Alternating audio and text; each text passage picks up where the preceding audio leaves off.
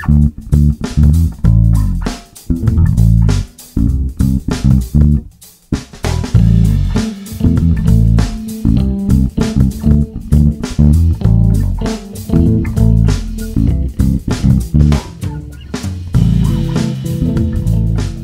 there, Nick here, M0NTV, and welcome back to the shack and to another homebrew video.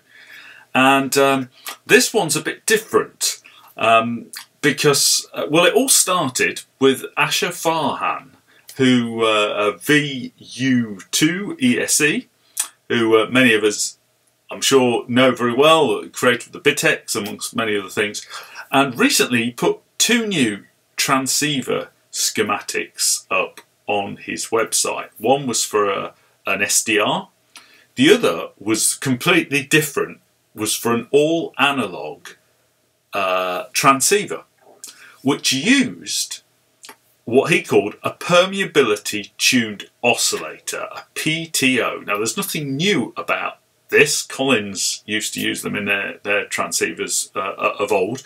But essentially, if you think of an analog VFO, generally speaking, what you would normally do, at least all the ones I've built in the past, is you would have a fixed amount of inductance and then you'd have a variable capacitor, and that's how you tune. You tune the capacitor and that would vary the frequency. But in a PTO, you have a fixed capacitance and you vary the inductance. And now, Farhan did it by actually 3D printing a little plastic former which had his coil on, and then he had a brass screw which you screwed in and out of the coil, and that varied the inductance. Now, the reason I got interested in all of this is really thanks to Bill N2CQR of Solder Smoke fame.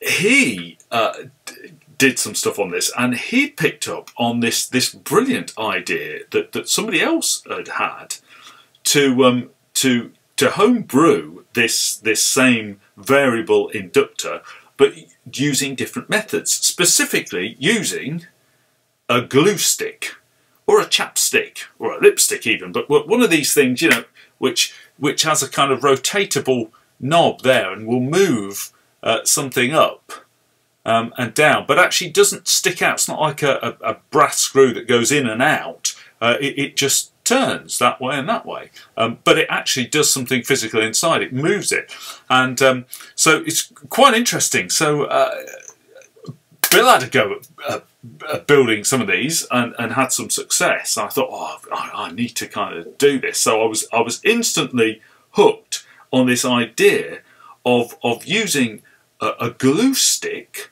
as the former of a variable inductor. So if you're interested, keep watching. Right, well, welcome to the kitchen this time. Now, when I first heard about this, when Bill posted about this idea, I was so excited. I went off to Amazon and ordered a box of 12. So I knew I'd be making a few of them. And so here they are. So they weren't very expensive. So this is the screw bit, and this is the cap. So the first thing you do is you pop the cap off and you just screw the glue stick all the way out. But I would advise you, if it's, I mean, I guess they're all slightly different designs, but to don't do it over the bin. Otherwise you're going to be putting your hands in the bin, because on mine at least, they have a little plate that fits over the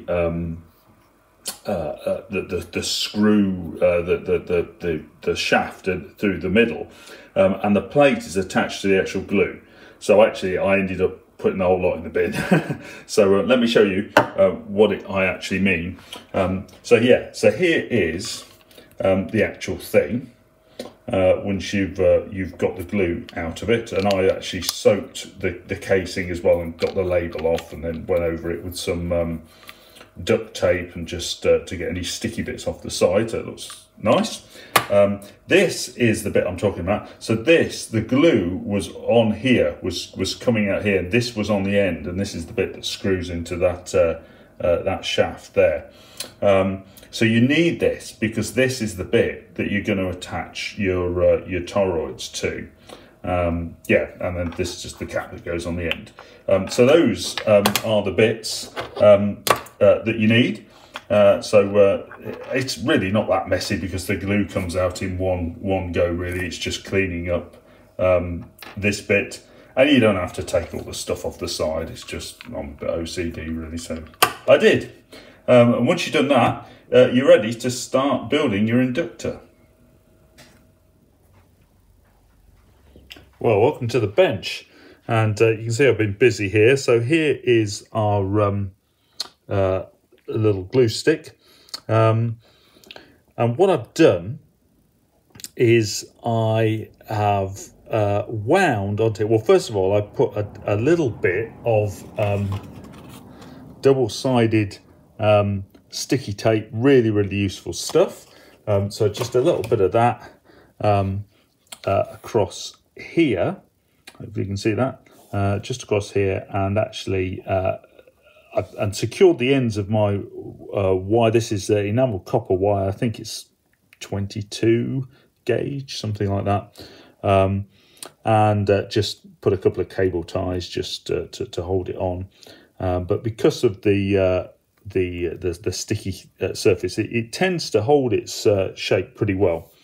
And done the usual trick of just scraping the ends here and just tinning them. So there's 16 turns here, starting from this end, tapped at 4 turns, and then going through to the 16th there. So that's quite a neat job, really. So that's the former. Now inside, what I've been doing is I've got the little moving base plate. Now, I don't know whether you can see here, but actually what I've done is I've actually carved away at this centre bit, because what I did initially is I got type 50. Type 6. It's a 50-6. 50 is the diameter, and 6 is the type. So that's good from it's supposed to be good 3 to 40 megahertz. And as I'm going to be using this for 40 meters, that'll be fine. So now, if you put it on there, originally it would go on there, but it was very tight, so I squashed it down and snapped the toroid in half. So you have to be careful with them. So what I did is actually, I've just got to work with a knife. You probably just see, but just hacked away a little bit just to make the diameter of that centre bit just a bit narrower. And so what I'm then going to do, so this sits in there now without forcing it at all. So I'm going to glue that one in. And then I've got another one, because I need more inductance here. And the other one is just going to be glued straight on top of that. And then that whole bit then will move up and down when you turn the knob. Okay, well, I've been busy with the glue. So for the 2 toroids, I just use super glue to glue one on top of the other. And then to actually glue it into the little base, I'm going to try and come in here. I don't know whether you're going to be able to see this. Let's see if I can focus this a bit better. That's better. You can probably just about see around the sides. There's some little bits of glue attaching the toroid to the walls of the base, 4 blobs of it, and they use some of that UV welding stuff, which is superb, really. Which you apply, and then you put a UV light on it, and it sets rock hard instantly. So that's great. So that now will move freely through the actual former, and will be a true permeability tuned oscillator eventually, when it's connected to the oscillator, because what we're actually doing is we're varying the inductance but not just by tapping it. We're varying the inductance by changing the permeability of the actual device itself by putting those iron dust toroids in and out of that actual former. So yeah, there it is. So what I've got then is I've got our glue stick variable inductor, and I've got that connected up to the leads of my peak LCR impedance meter. And so I'm going to set the camera down now so you can see what's going on the meter, and I'm going to vary the inductance on the glue stick. Okay, so that's reading 6.64 microhenries. So that's with the with both of those cores not engaged in the coil, so fully retracted. So I'm going to start to turn it, and as I turn it, you should see slowly the inductance increasing. So here we go, and it's pretty smooth, and yeah, quite impressed with how it feels. So we're still going up, and I think we're going to get to about, meter's gone off, wouldn't you know it. Okay, as we were at 7.22. I think we'll get to 7.34. 0.33. Now you see 7.345. But now if I keep on going, you'll see it's going down again. So we've reached the peak there now. So that's the point of maximum inductance. It's about 7.34, 7.35 microhenries. Well, here is Farhan's schematic, or at least a part of his schematic. I've just cropped it down. So this is part of his schematic for the daylight again transceiver, and this is just the PTO part of that. So you see it basically hinges around two J310 FETs. There's a voltage regulator here. He runs his at 5 volts. I think I ran my last one, I started at 5. I tried running it a little bit more to see if I could get any more power out of it, but to be honest, there wasn't a lot in it really. So I'll probably just stick with the 5 volts again, I think, for this next time. Farhan, when he built his, of course, he has a 3D printed former with a brass screw essentially that goes in and out, which obviously we're not doing. But when I built the first glue stick variable inductor, I adopted the same kind of design considerations in that I could see he'd got a tap a quarter of the way through, so that's what I did. So instead of having 40 turns, we've got 16 and tapped at turn 4. We'll come back to this, because the big question, the big unknown at the moment, is how much capacitance, parallel capacitance, do we need with this variable inductor to tune across the 40 meter band and use it in a direct conversion receiver. What I would say while we're looking at this is that there is a little RF choke here, and I built my own for that, and you'll see that on the next diagram I show you.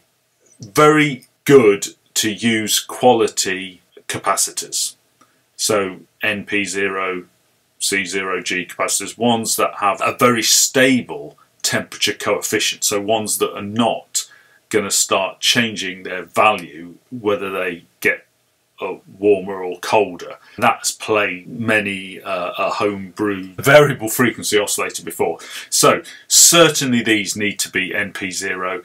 This one, I will put an NP0 there as well, and probably one here as well. This one's not so critical because this is really just on the VCC line. I will use NP0s just to try and keep it as stable as possible.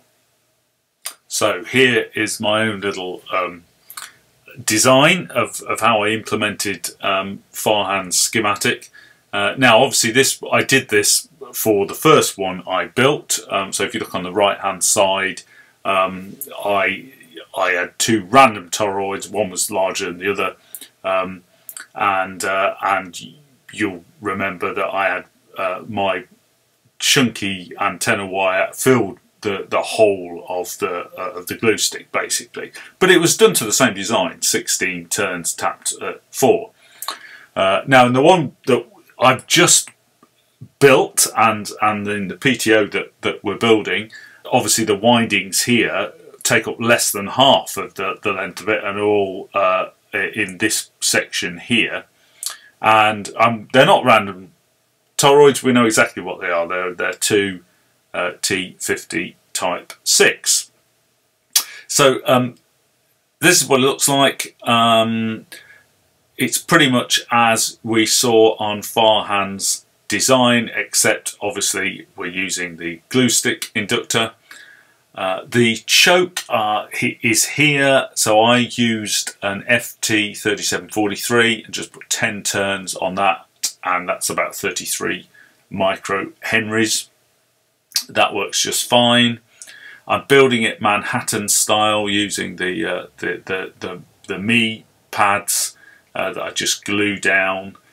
And yes, so now last time, because my variable inductor would produce between 3.46 and 3.80 microhenry, so a lot less than the one we've just built, that required 135 picofarads of capacitance to tune across the 40 meter band.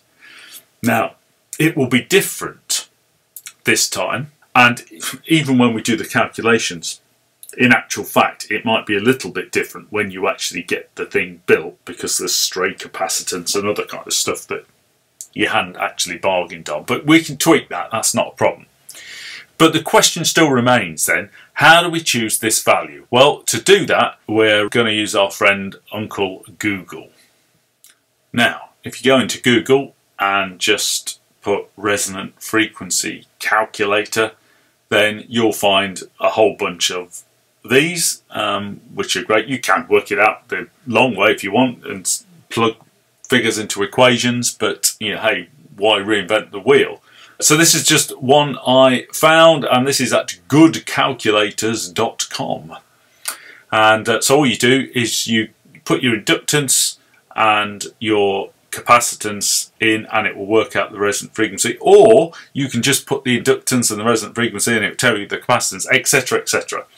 So you need to know what you want to do. So what I did, I knew what my inductance is. Well, the two extreme values, so I've got a 6.65 to 7.35, and so 7.35 is the upper limit of the inductance, but that will actually give me the lower limit of the frequency range.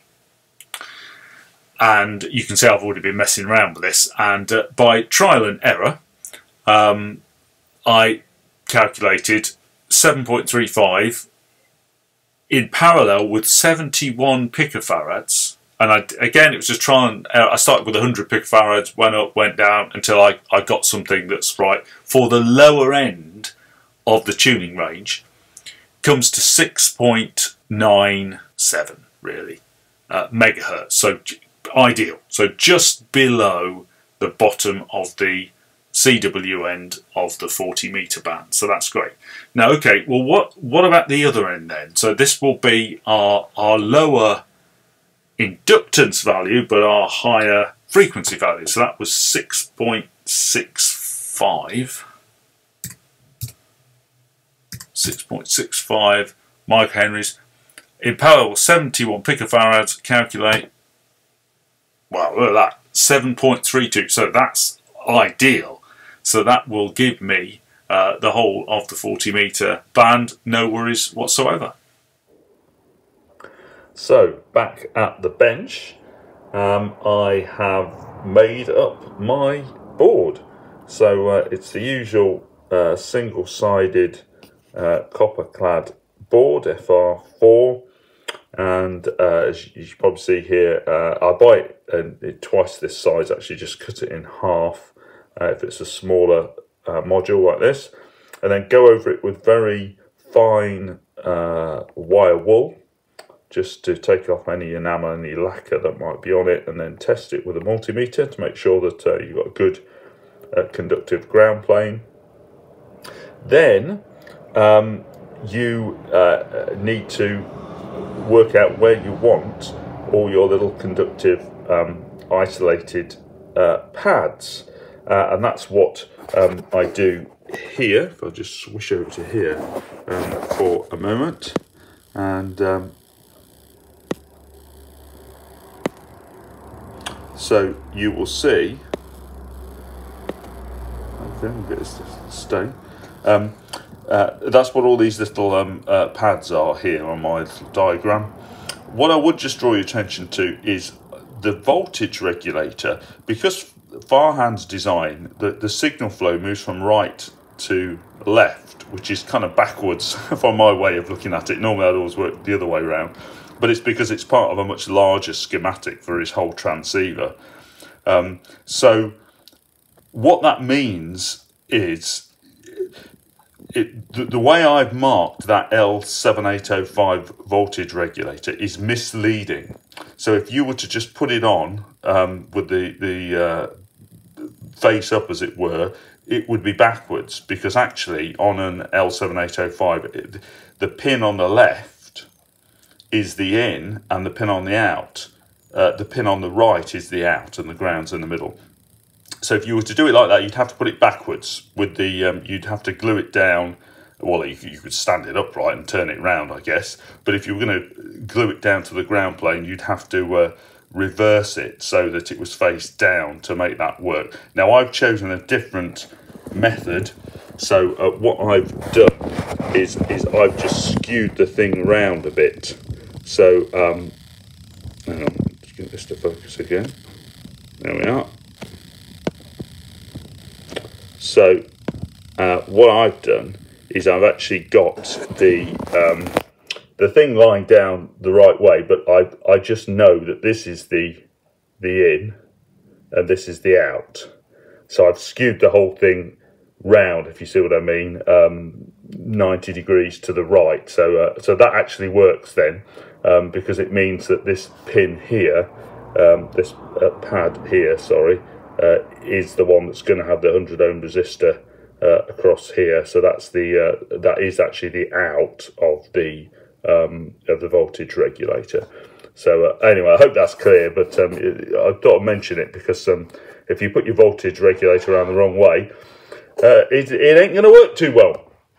And so all I've done so far is just put the voltage regulator on and the associated capacitors with it. So now I will get to work and populate the rest of the board, and I've got to build my RF choke, 10 turns on an FT3743, and I'll show you when it's done. So it is completed, well, almost completed. If you do your planning, it comes together pretty quickly. All these capacitors here, this one here, these three here, these are all my 71 picofarads parallel capacitance, which will go in parallel with the coil. So obviously I've got no connections. I need power to the voltage regulator, and I need the RF out coming from here, and I need the connections obviously from the coil. Yes, which brings me to the next bit. So that's done, and that's going to go in to an enclosure. So there is the enclosure. So let me just try and get this to focus. Marvellous. So this is the enclosure. Now it was an old one, a bit battered and bruised really, that I had something else in. But I managed to secure it, so put a bracket in the end there of the cap, secured it underneath, and that's okay. So that you can kind of turn this, and that's fine. That's absolutely fine. It already had, because from a previous project, a BNC, so I can use that as the RF out, and it already had a power socket, so I've just rewired that. So the actual board is going to fit in a moment, something a bit like this, something a bit like that, and I'll wire those things in, and yeah, then we can put it on the bench and try it out. So here is the final thing.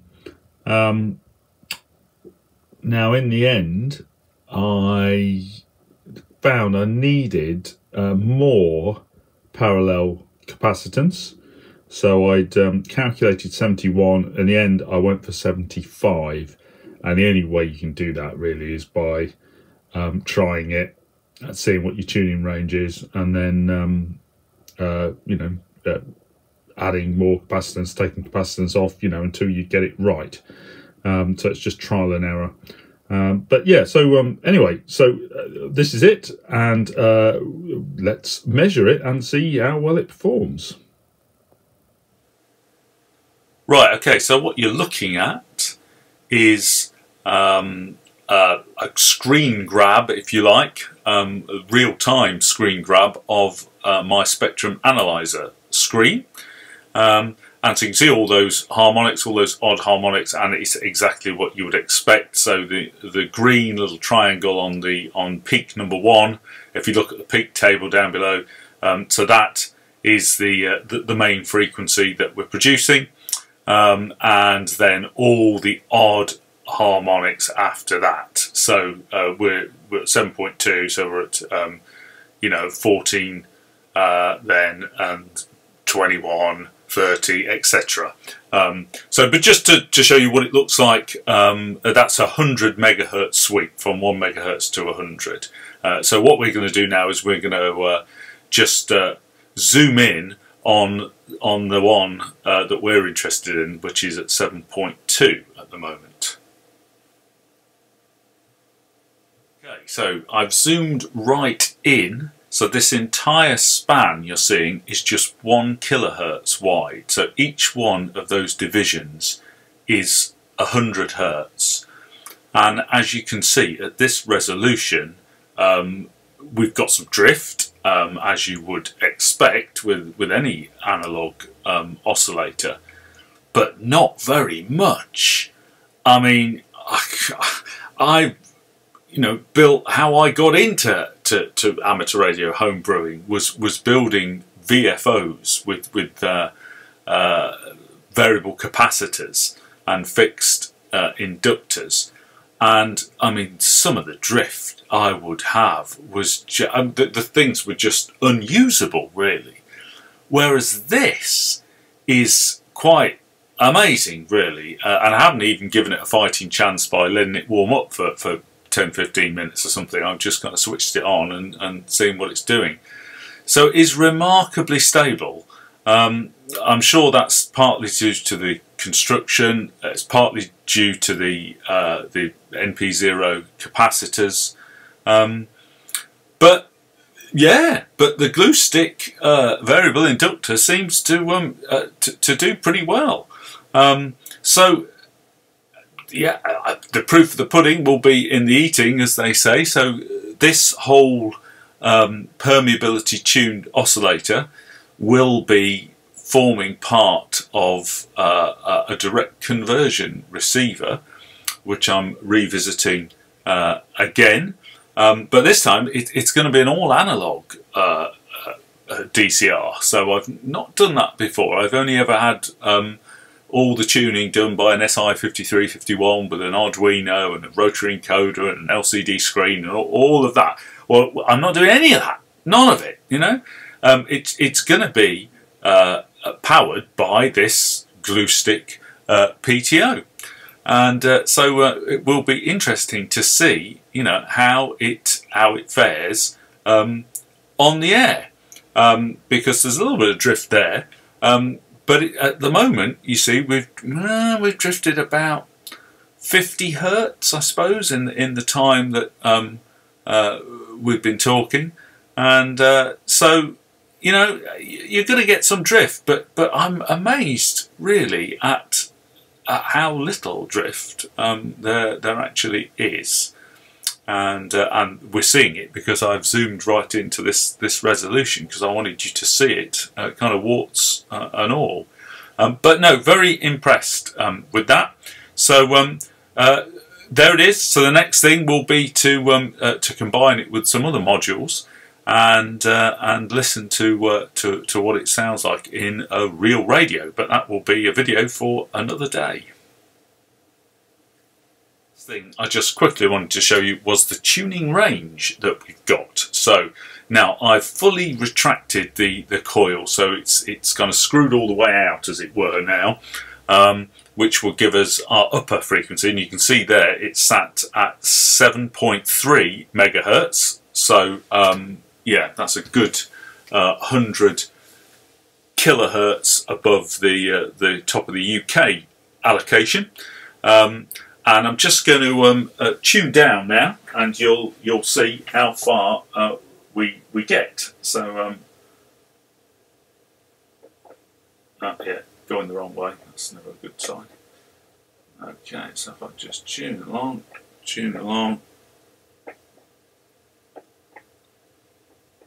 Part of that jerkiness is actually the screen. Actually, so on the actual real screen, it's a little bit smoother than this. So I'm still going all the way down to there, 6.98. So that's great. So the whole of the 7 megahertz allocation, the whole of the 40 meter band, we can tune. Great stuff. Now I know what some of you are thinking. Well, that's fine for you with your fancy schmancy spectrum analyzer, but what if you haven't got a spectrum analyzer? How do you measure this thing? Well, that's a very good question, and for most of my life I haven't had a spectrum analyzer. That's a very recent acquisition, but you don't need one. The crucial thing is to see your signal in the frequency domain. But I want to show you now 2 other ways in which you can do that for a lot less financial outlay than a spectrum analyzer. One way is you can use one of these, a tiny SA, and it's kind of like a brother to the Nano VNA, really, and useful little thing. Costs about 50 or 60 pounds, and yeah, well, I'll repeat the exercise. You can see we're about 7.3 there.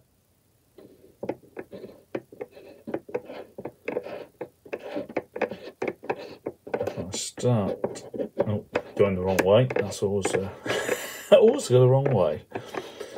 Okay, so you can see now. That's it. We're going down. We're going down. We're going down. You can also see that the level is fairly constant as well of what we're doing here. Down, down. There we are. Gone too far. Gone past the lowest point there. So yeah, you can do it using a tiny SA. Or thirdly, you can use one of these. an SDR play RSP. This is an RSP2. They're discontinued now, but you can get an RSP 1A or something. Superb. Cost about £100, I think. Just one of the best bits of kit any radio amateur can have in their shack, I would have to say. Rarely do I use it. It's a very good software-defined radio receiver, and you can use it to tune all kinds of stuff. But most of the time, I use it as a piece of test equipment, and you'll see I've got a little tiny bit of wire coming out of the high Z input, and I'm not even physically connecting it to the PTO. It's just sat on top of it. That is enough, and I will show you now that same exercise on the screen now of Cubic SDR running on my Mac. So here is the relevant range that we can see as displayed on my computer screen, and I haven't got anything. You can actually hear it as well if you really wanted to. And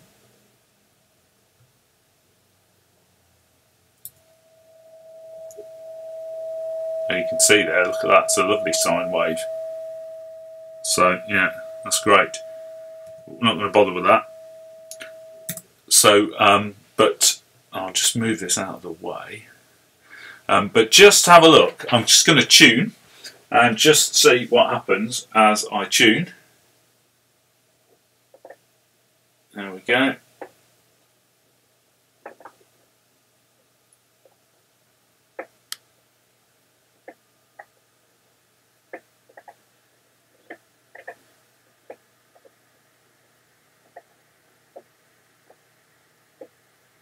There we go.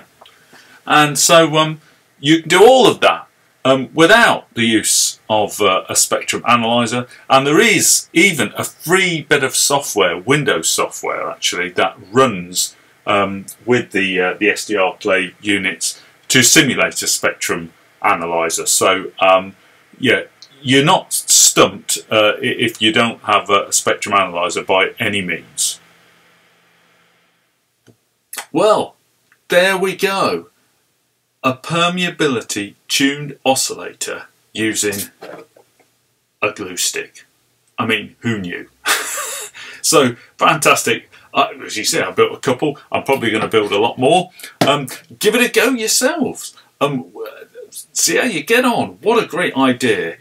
Cheers, Bill. Fantastic. And thank you to Paul Clark as well, I think, who was the original person who came up with this cracking idea. So get the irons hot and get the glue sticks out. And I'll see you on the next video. Until then, 73. Take care. Bye bye.